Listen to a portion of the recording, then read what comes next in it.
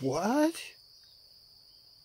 Out of the blue, I inherit $30,000? So what to do? Wow. For an unseen moment in my life, I'm free to be crazy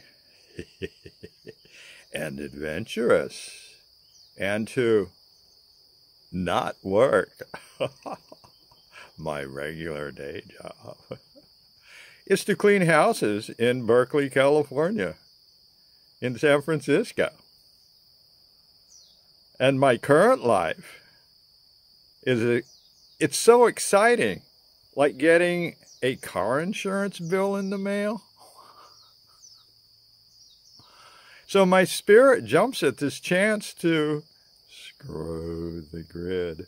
Just, wow, whatever my heart desires, dream way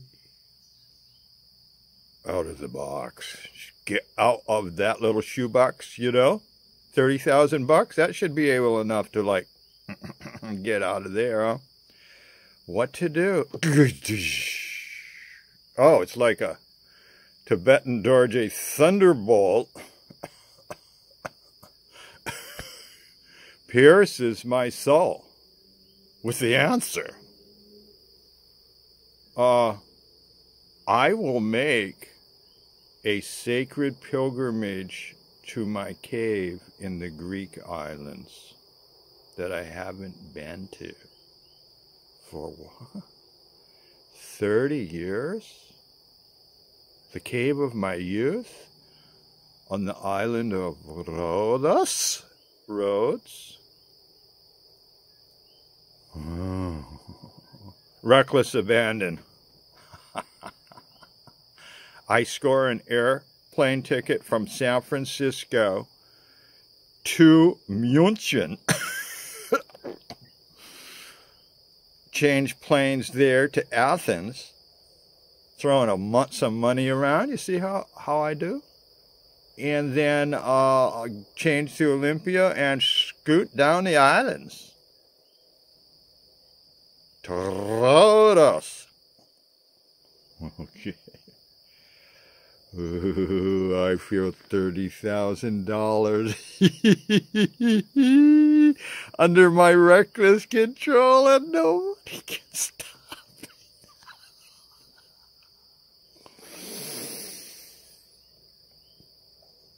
Obviously, this memoir needs some backstory. My spirit was born in this Ganesh cave in 1968 when I was 20 years old.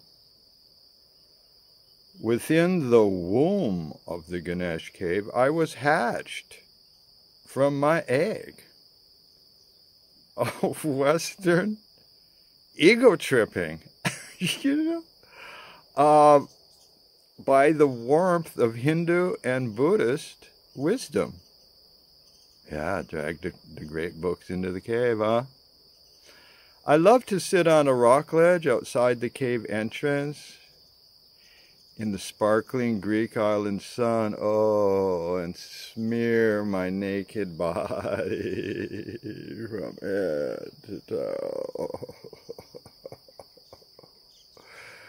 with olive oil, Greek olive oil,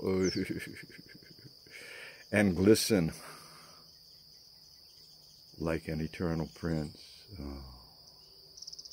And outside the entrance, I read passionately the 1,100-page magnus opus of Sri Aurobindo,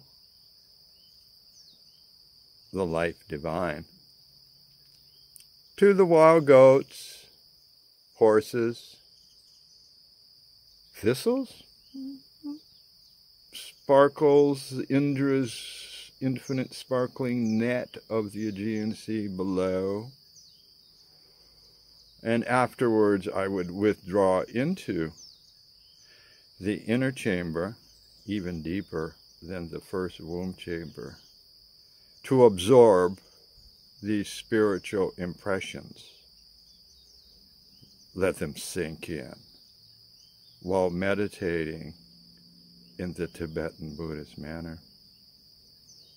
Well, look at, I didn't stay at the cave all the time. From the Ganesha cave, I always fanned out towards the Orient, towards Asia, India. I'm a young gypsy, wanderlust, gift of gab. I hitchhiked through Turkey, Syria, Iraq. Lovely people. The Syrians, the Iraqis, just love them. They loved me and helped me get through there. All the way through Persia, Pakistan, India, and eventually expanded my planetary range, as like a wild young animal explorer, want a big range, all the way to Southeast Asia, including Borobudur, colossal mandala in Java. But I always returned to my Ganesh cave, no matter what.